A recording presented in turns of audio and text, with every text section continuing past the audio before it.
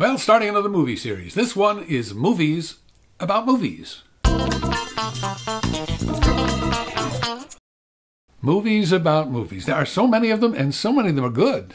My short list has more than a dozen. It's going to take me all summer to work through the list. Longer if I don't get started, so let's get started. This week, the first two, Living in Oblivion and Day for Night.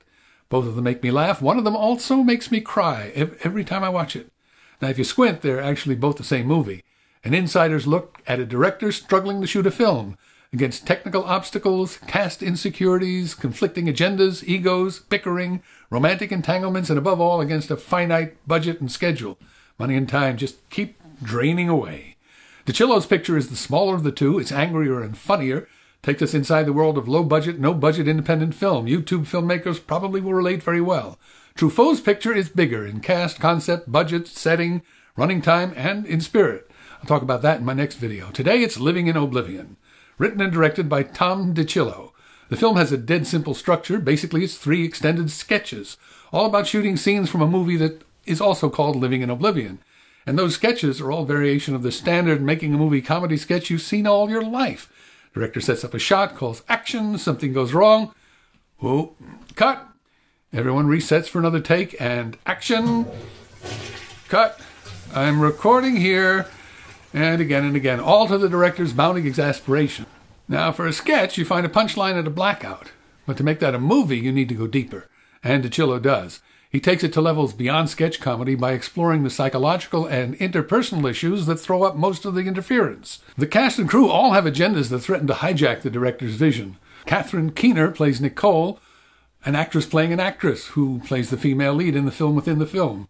We saw Keener last year in Captain Phillips. Her husband at the time of this film was Dermot Mulroney, who plays Wolf, the cameraman. The on-screen director is Nick Reeve, played by Steve Buscemi. Buscemi is an actor of unparalleled neurotic intensity. I think in that he's rivaled only by the late Don Knotts. Reeves' mounting frustration duels hilariously with his need to stay calm and work with his cast and crew to get the picture made. And one of Reeves' biggest challenges is his lead actor, Chad Palomino. He's played by James LeGros. Chad mounts a series of ego-driven, increasingly bizarre and sabotaging suggestions. Historical note, DiCillo just a few years previously had directed a star called Brad Pitt in a film called Johnny Suede. Is Chad based on Brad? Well, you watch Living in Oblivion and decide for yourself. Hint, DiCillo actually offered the part to Brad Pitt first. Another challenge facing the fictional director is a complex web of romantic longings among cast and crew. Some requited, some not. Some consummated, some not. All distracting people from the task at hand. Are there triangles? You betcha. Will they make you squirm? Maybe. The third act, by the way, features the screen debut of Peter Dinklage. Today he's an A-lister on TV as Tyrion Lannister in Game of Thrones, and on the big screen is Dr. Bolivar Trask in X-Men, Days of Future Past. There he's the evil scientist behind the relentless, invincible, mutant-killing flying robots. Who does Peter Dinklage play here? Not that. You can see him at the start of his career. Now, considering the script grew out of an impulse of anger and frustration, it's remarkable to see how DiCillo transcends simple caricature, gives us real characters, emotional weight, and depth and resonance. The cliché is that the director's in charge, barking orders, and everyone falls into line.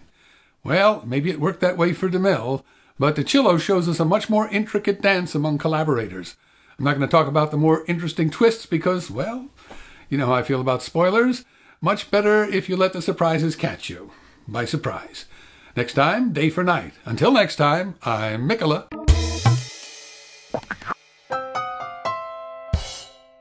DVD Extras. DiCillo's blog has the story of how he came to write, cast, and finance the film.